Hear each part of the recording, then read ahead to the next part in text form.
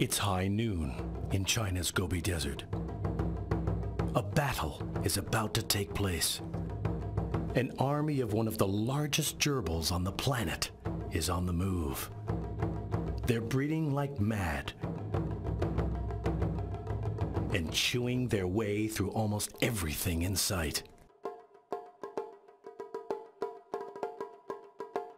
In this high-altitude desert, nomads have managed to eke out their survival for centuries.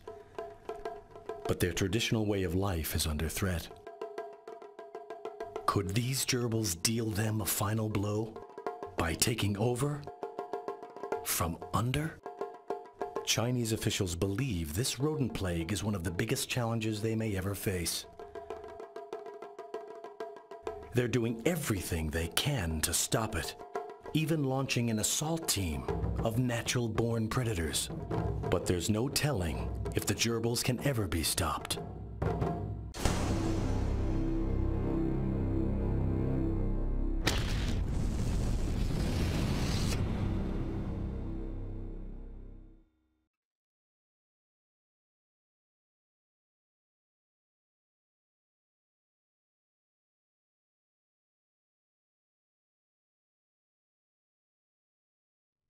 Xinjiang is China's largest province.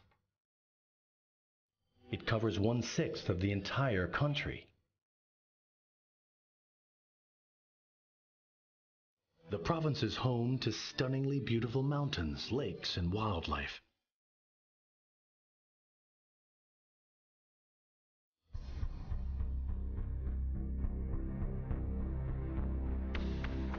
But nearly a quarter of Xinjiang is desert. And it's an arid world of brutal extremes. Sub-zero winters only give way to scorching summer heat. Though the great gerbil has been part of this ecosystem for millions of years, here it's widely regarded as a pest. They are said to be spreading out like a vast army, eating their way through the grasslands, blade by blade, nibble by nibble. According to Chinese officials, this method of attack has already damaged an area the size of Switzerland, and the gerbils are showing no signs of slowing down. One man who is fearful of the gerbils' advance is nomad Akenbika. He and his family are herders.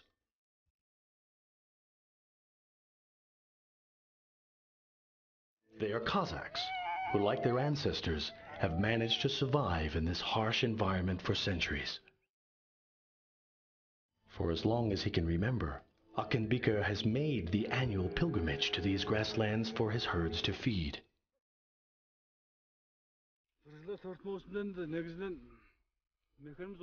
Every year from June to December, I'm at the summer grazing fields. We move twice every year. The camels move with us.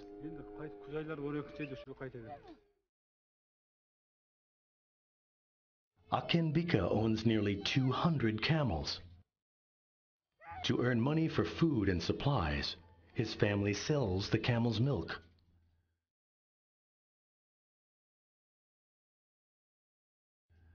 Without this income, they would probably be forced off the land and into town. Akenbika is fighting so he and his family can continue living much as their ancestors have for centuries. That's why he needs to spend nearly every waking hour ensuring that his animals have enough food to survive. Every morning till night, I tend to my camels. The camels roam and graze throughout the day. Akenbika believes that if enough gerbils move in, he has good reason to be worried. The great gerbil is one of the largest species of its kind on the planet. In size alone, it puts its popular cousin to shame. A typical pet gerbil is usually about 5 inches in length. But the great gerbil, if conditions are right, can grow 16 inches long. And they're ravenous eaters.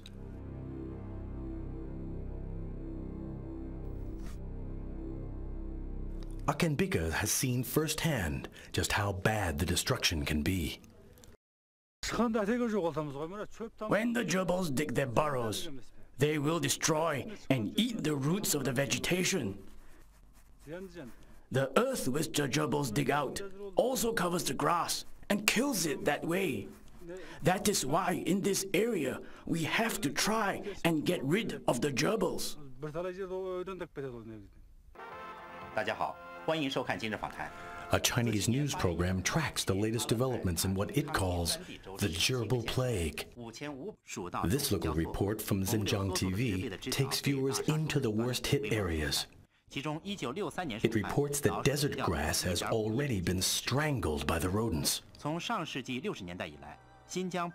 Trapped gerbils are brought out for the news cameras.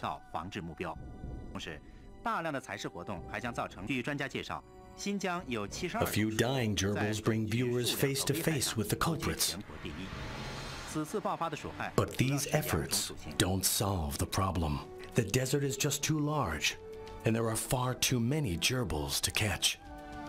Akenbika and his family keep a careful eye. Just yards away from their encampment, the gerbils are on the move. What will these rodents do next? And just how bad will their destruction be?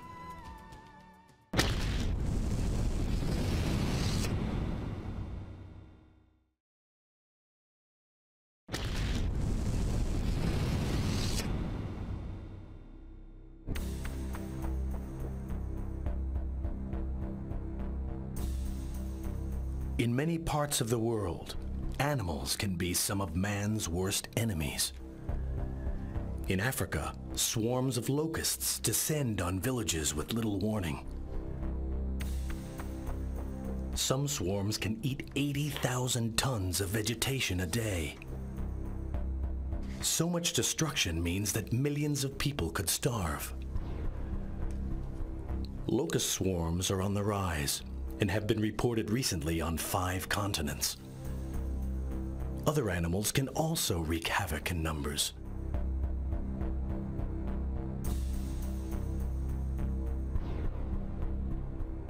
Problems often arise when a new species is introduced.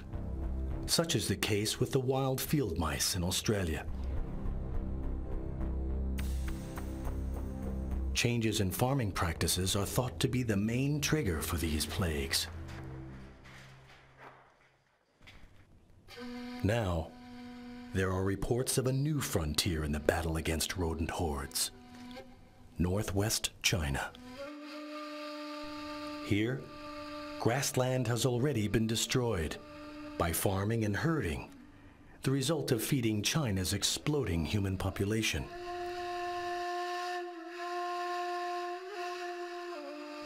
And Chinese officials are convinced that the great gerbils pose a dangerous threat to whatever grassland remains. One reason that great gerbils are so hard to control is that much of their activity takes place underground. A single gerbil returning to its burrow is actually entering a potentially vast underground world. Beneath the desert floor, gerbil tunnels can extend in virtually any direction. Each gerbil family constructs its own subterranean network. Tunnels serve as routes to chambers that are used for breeding and storage of food. In gerbil groups, many family groups can be close together. When there are many family groups, the underground networks extend for kilometers. It's kind of like overlapping the subway systems of, say, Tokyo, New York, and London to create one giant subterranean world. In Xinjiang, that's just about what's happened with the gerbil colonies. We can't see their underground tunnels, but they're there, snaking across the region. An American researcher has come to Xinjiang to study the great gerbil colonies. Dr. Jan Randall is an expert on desert rodents. She's heard official reports about the great gerbil plague, and she's come to see it for herself. I look at them very differently from how somebody would look at them who's raising livestock here on the desert. For Jan, great gerbils are an essential part of the Gobi's delicate ecosystem. Their presence is very important for the survival and of many other species in the desert community. You can see here all the different tunnels, and these are provide homes for lizards, for insects, for many other creatures that live in the desert. Jan knows that her passion isn't shared by everyone. People probably say, well, why would someone go, halfway around the world to study these rodents that are considered pests by some people? But from a biological point of view, they're extremely interesting. They have an extremely interesting communication system. Jan is working on a study to understand how gerbils communicate danger. There are thousands of great gerbils in this part of Xinjiang. We may only spot one or two at a time, but each one is a member of a larger family and group. And Jan believes their social behavior can be a lifesaver.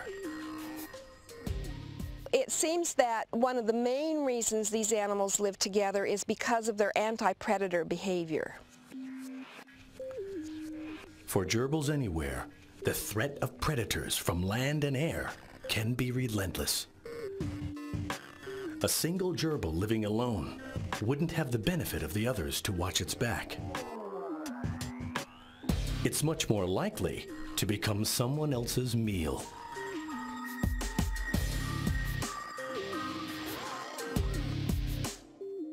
But working as a group, the great gerbils are much better equipped to outwit their opponents. And it's their anti-predator warning system that helps make this possible. Great gerbil has an amazing warning system.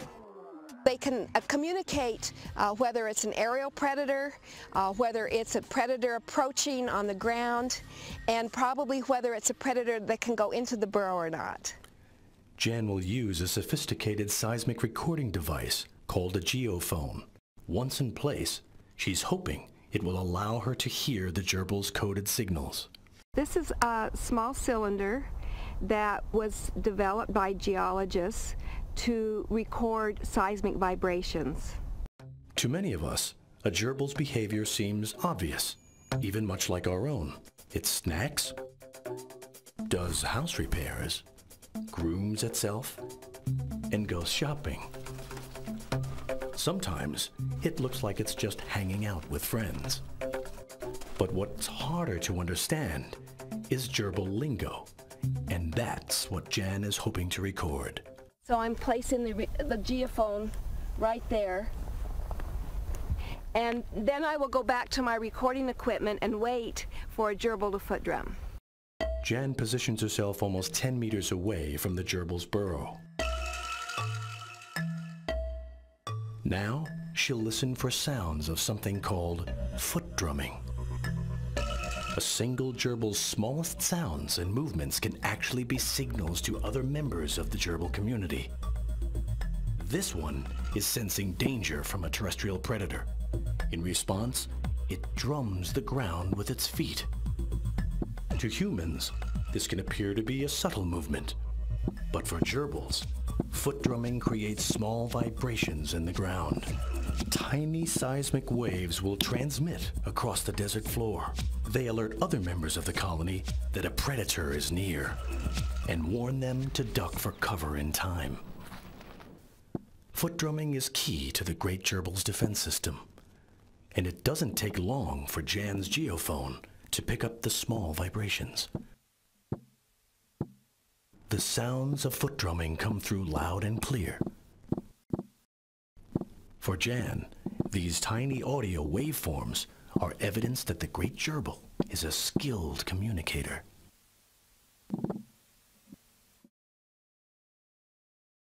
What strikes me about desert rodents is that most of them live solitary. It's very unusual to have a really highly social desert rodent like the great gerbil.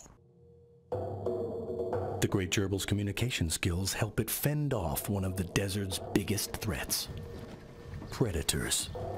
But that's not the only life-threatening danger that gerbils face. A desert can be a brutal world for any small mammal. And in China's Gobi Desert, the great gerbils are no exception. For them, getting enough food and water to survive can be a full-time job. And so much open ground can make it hard to escape predators. The Gobi is also an environment of potentially deadly extremes. In a given year, recorded temperatures have ranged from a staggering minus 43 degrees Celsius to a scorching high of 38. If a great gerbil stays out too long in this baking sun, it will heat stress and go into shock. But over millions of years, these rodents have found ways to survive, even thrive in this potential death zone. And the ground itself happens to be one of their best defenses.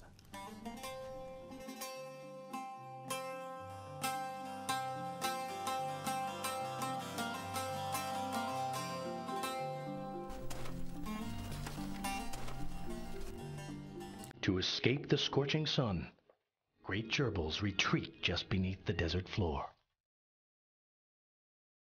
These relatively shallow tunnels can offer cool and instant relief. When winter comes, the burrows provide shelter from the cold. Once inside, they're well insulated from the frozen ground above. Cozy nests provide added warmth. Great gerbils just wouldn't survive without these subterranean retreats. But they still have to eat. And what makes the great gerbil a truly impressive desert survivor is its long-term planning. It's a renowned hoarder. During the warm season, a gerbil hunts and gathers food for the winter months. It shuttles in and out of its burrow to stock supplies. And that's because it's probably packing away a massive reserve of food. Food stores as large as 1 meter high and 3 meters across have been observed. When there is abundant food, great gerbils could easily bunker down for months if they had to.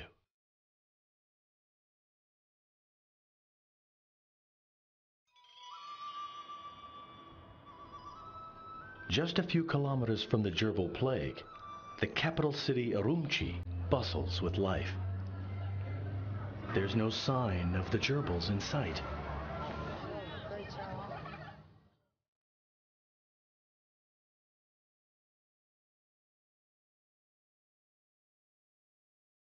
For centuries, Urumqi has been an important outpost in the harsh desert.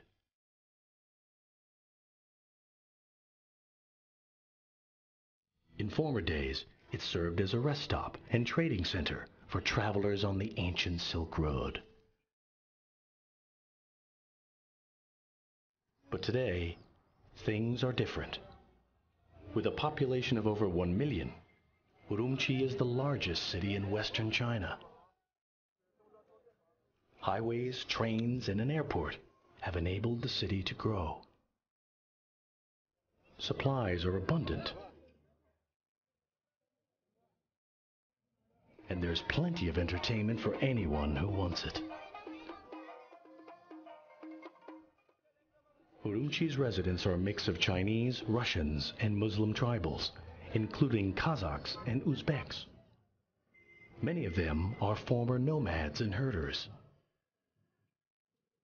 For some, life in the city must be a welcome change from a hard day-to-day existence on the land. But others had less of a choice. Their herds may have gone hungry, or the Chinese government encouraged them to give up their nomadic ways.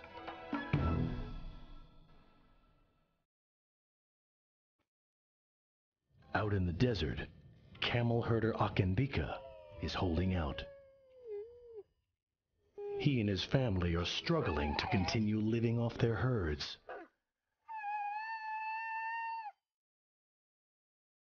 But their survival requires a delicate balance of man, animal, and natural resources. And Akenbika is fearful that the invading gerbils may be upsetting that balance.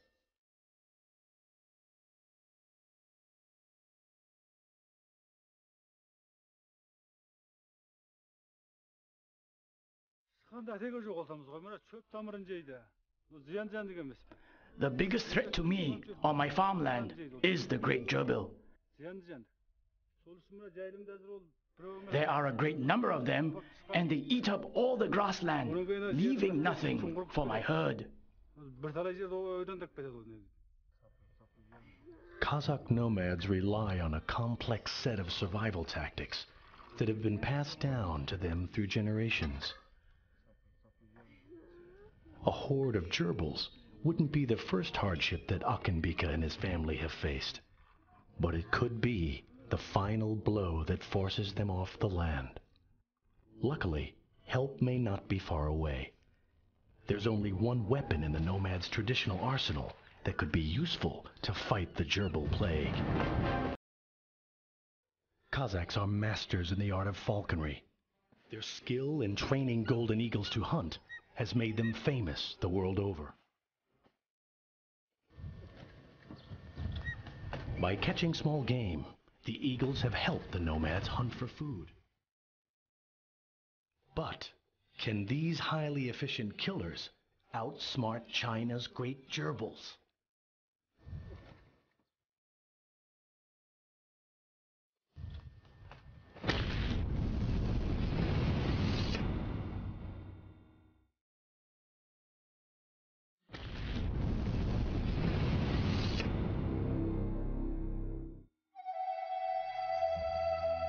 In China's westernmost province, Xinjiang, nomads still raise and train golden eagles to hunt. Just outside the village of Chirinxiang, a small group of falconers meets regularly to hone their eagle skills.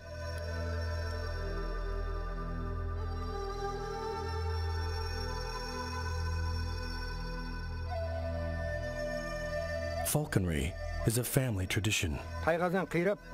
My father used to keep eagles. My children look after the animals in the farm while I train the eagle. Eagle trainer Malati Musa has already experienced the gerbil infestation firsthand. Last year, after the gerbils ate the crops, I lost 70 bags of corn, and about 30 sheep died because they didn't have enough to eat. For another of the falconers, Malati Sultan, trained eagles can be an effective line of defense against unwelcome pests. I rear the eagle to protect the farm by having it cull the gerbils and hunting wolves that go after my sheep.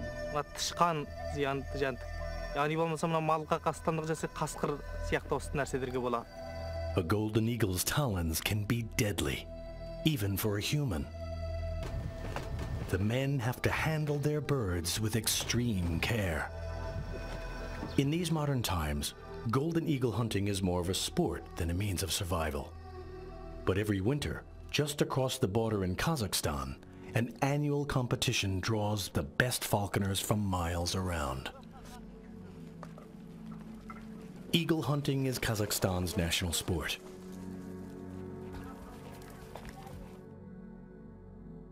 These falconers have already won regional contests and will now compete for the championship title.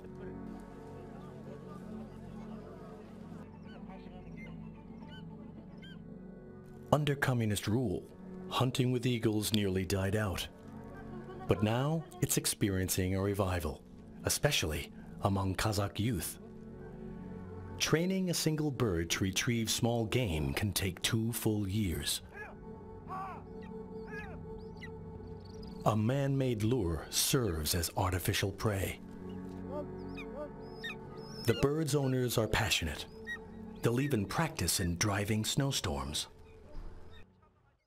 The annual competition is any falconer's moment of glory. The falconers ride to the top of a nearby hill. They will launch their eagles one by one.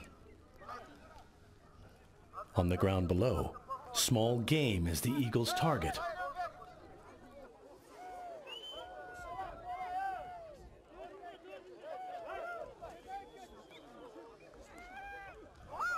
Some eagles go straight for the kill.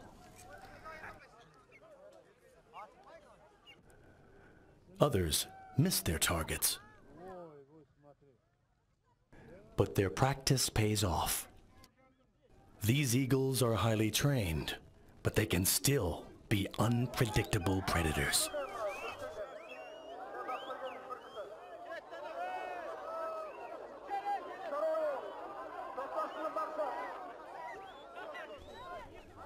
Here, the term spectator sport can have a whole new meaning. On the snow below, a fox is the next target. A trainer sets his eagle on the hunt. The fox tries to make a quick escape, but the eagle is too expert a hunter, and its talons overwhelm the fox's self-defenses. The spectacular kill wins Tatanbek Umit Khan first place. But for him, the real prize is the eagle itself. Eagle hunting is part of our history. It is in the blood of all Kazakhs. I have 3 sons and 1 daughter. I love my daughter, but my eagle is even more dear to me. I cannot sleep at night without having taken care of my eagle. In competitions like this one, golden eagles are honored for their beauty, grace, and skill. They could also serve a very practical purpose. In one region of Xinjiang, great gerbils seem to be popping up everywhere.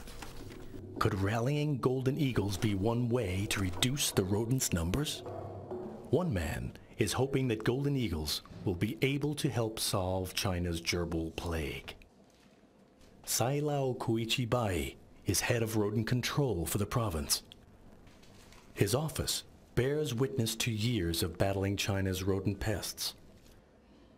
They hurt the society from many angles, in hygiene, in agriculture, in industry. Studies show that you can find more than 30 types of diseases on rodents.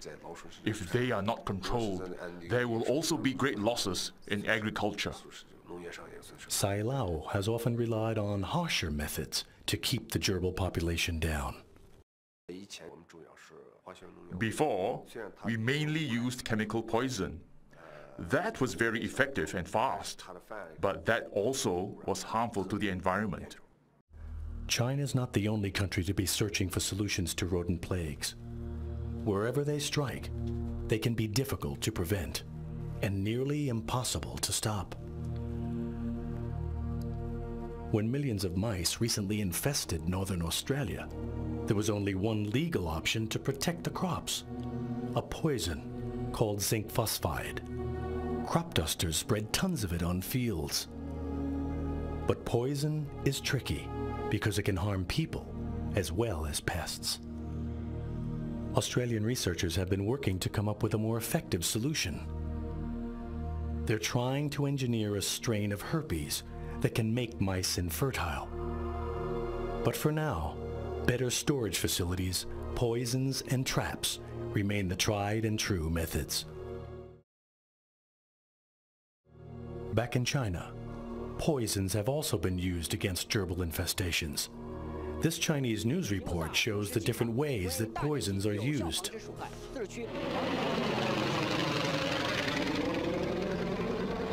From a temporary airbase, planes loaded with bags of poison take off to treat affected areas.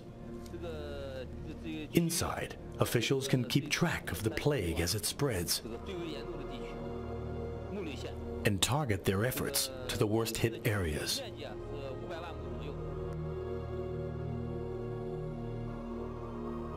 Down below, teams work the ground, placing the poison in burrows by hand. The problem with the poisons is that they can also be harmful to the nomads' herds, as well as other desert animals and plants. Sai Lao likes the idea that eagles offer a potentially natural solution. From the environmental point of view, it does not harm the environment and the health of the locals. But rallying a team of wild golden eagles isn't easy. First, he has to offer the birds incentives to stick around for the hunt. In areas being hit hard by the gerbil's advance, he places dozens of man-made eagle perches.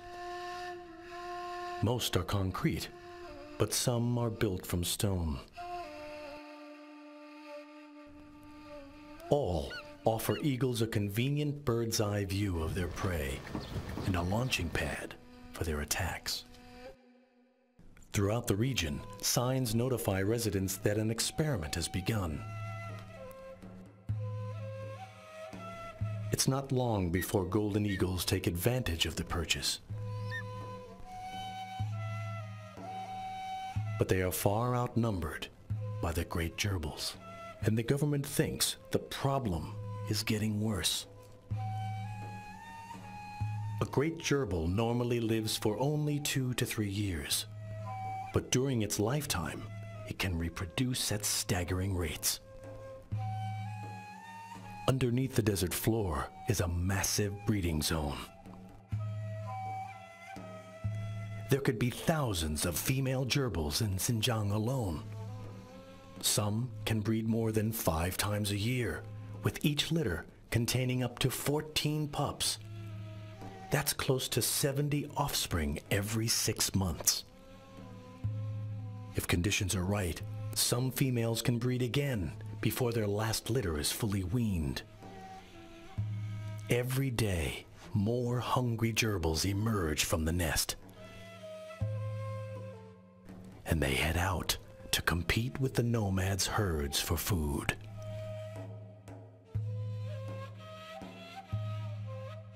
Without using heavy poisons, Chinese officials believe that the eagles could still be their best bet against the gerbil's population explosion. In the meantime, they're keeping track of the gerbil's movements. Field Officer Wu from Xinjiang's Rodent Control Department is sealing off burrows with dirt.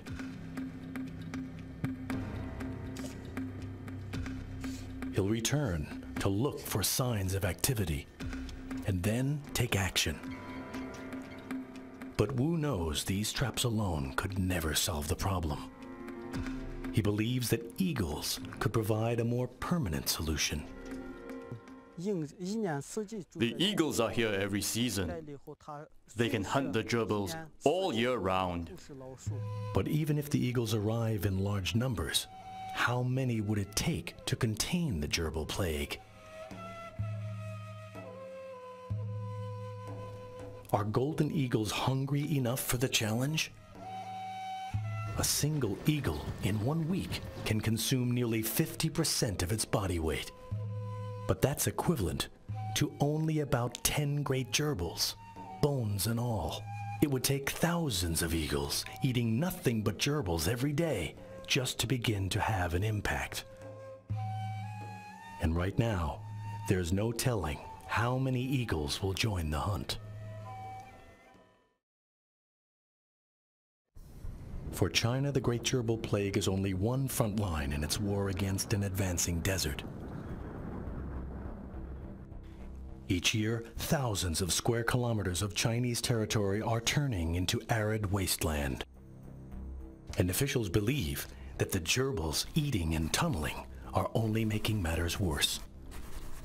Today, more than a quarter of China is now desert, and that percentage is increasing every year. In northern China, erosion is everywhere. Millions of rural Chinese have already been affected. Many have been forced to abandon their homes. The Gobi Desert is even threatening to overtake the country's capital, Beijing. The front line is less than 130 kilometers away. A major sandstorm now pounds the city at least once a month. Some researchers are predicting that Beijing will be unable to fend off this advancing Great Wall of sand. Most believe that China's desert emergency is the result of human activities. Years of overplowing, overgrazing, and deforestation, together with strong wind currents from Central Asia, have helped set this crisis in motion. But in their own corner of Xinjiang, officials believe that the great gerbils are threatening to make matters worse. One of the gerbils' favorite foods is an essential desert plant. Haloxylon looks like a simple desert shrub, but its root systems help hold the sand in place. The leaves feed the nomads' herds, while the branches are an important source of cooking fuel. The government believes the more haloxylon the gerbils eat, the greater the risk that the grassland will become wasteland. And if that happens, the nomads will have no choice but to give up and head for town. In the battle against the great gerbils, it would be easy to imagine that golden eagles have the clear advantage. They are top predators and master hunters.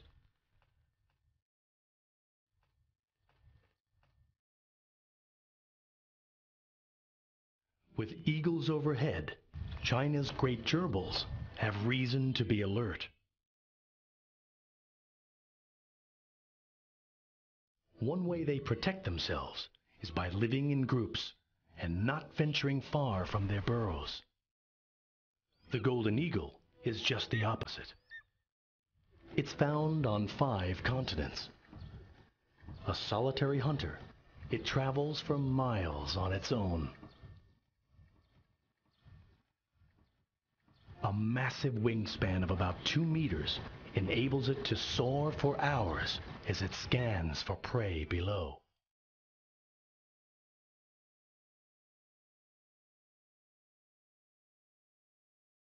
A great gerbil may be only 1/30th of a golden eagle's size, but the eagle can probably spot it from up to 2 kilometers away.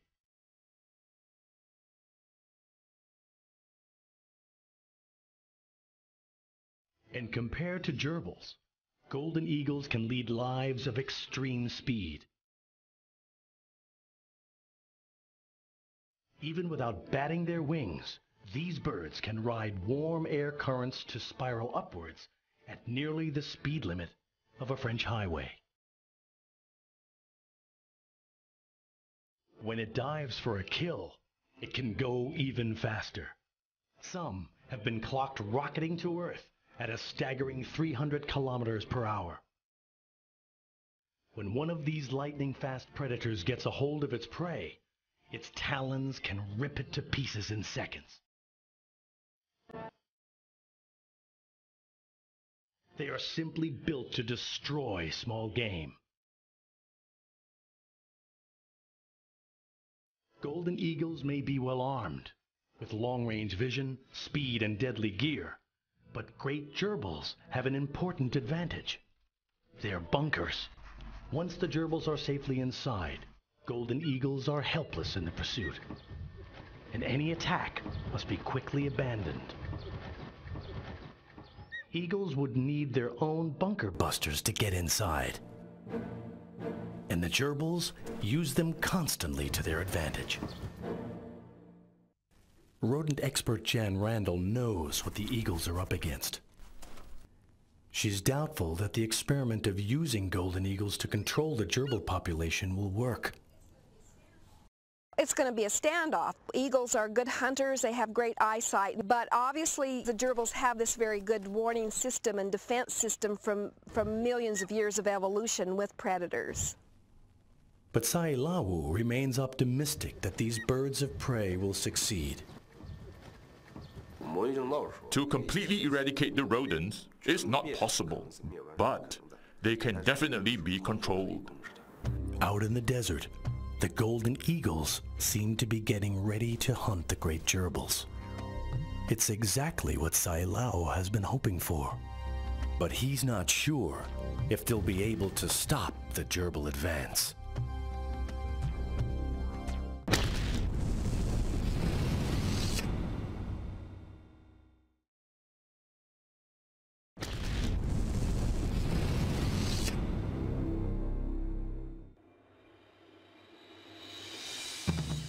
In China's Gobi Desert, it's time for a showdown.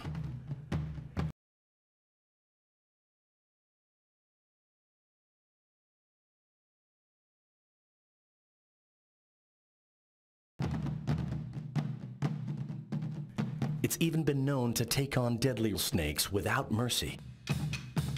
Who would dare battle such a beast? Or at least try and outsmart it? Enter China's great gerbils. Soft and furry, they're seemingly harmless. Small twitching nose and furious chewing may be cute to many of us. But those who live here in the desert see a nastier side. These camels are crossing what looks like a rodent minefield. In this part of the desert alone, there are great gerbil nests everywhere.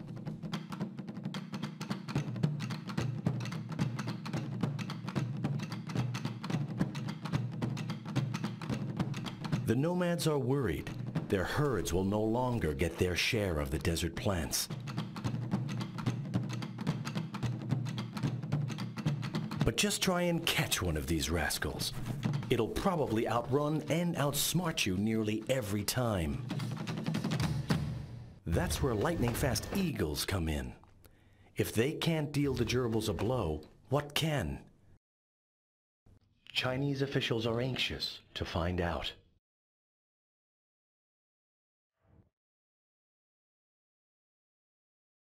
Golden eagles are already using the man-made perches to keep a watchful eye on potential prey. Some prefer flight.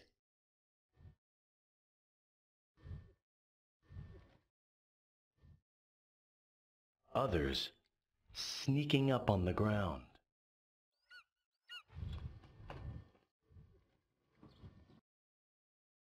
But China's great gerbils are sensing danger. Death may come from above. They're signaling to others that predators are near. One eagle, undeterred, attempts to make a kill. But its target is already running for cover and outruns its opponent just in the nick of time.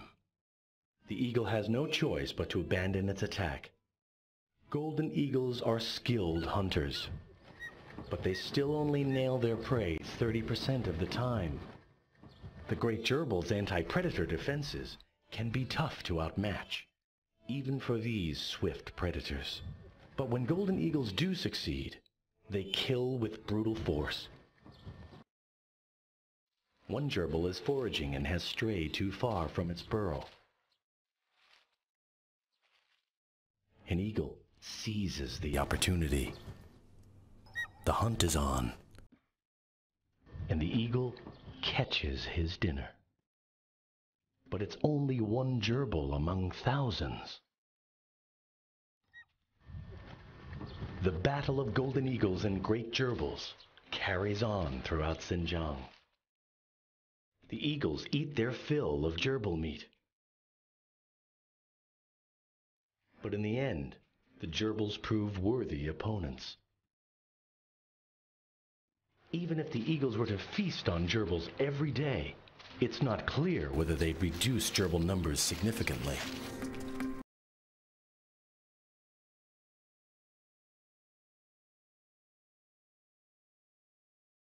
It may take much more than a squadron of eagles to tackle China's great gerbil problem. 据调查，地处古尔班通古特沙漠。 In the end, the Chinese government will continue using a combination of techniques.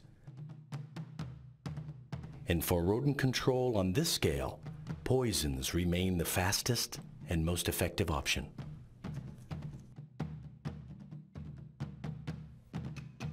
Sailao thinks the experiment was worthwhile. He remains hopeful that his department can find more ecological ways to stop future plagues. We will continue to research other effective methods based on technological advances in this field, and we will work with experts in other countries as well. For nomad Akanbika, the eagles may have helped, but they didn't remove the threat. The gerbils and the camels are still competing for the same food. Akanbika and other nomads have been called on to help control the gerbil infestation. Every nomad will get the poison and apply it on the land himself.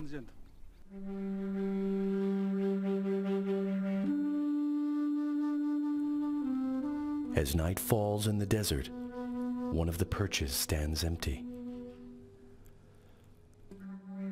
Around Akanbika's camp, there are no eagles to be seen. But underneath the desert, the gerbils are holding out. And they are starting to breed again.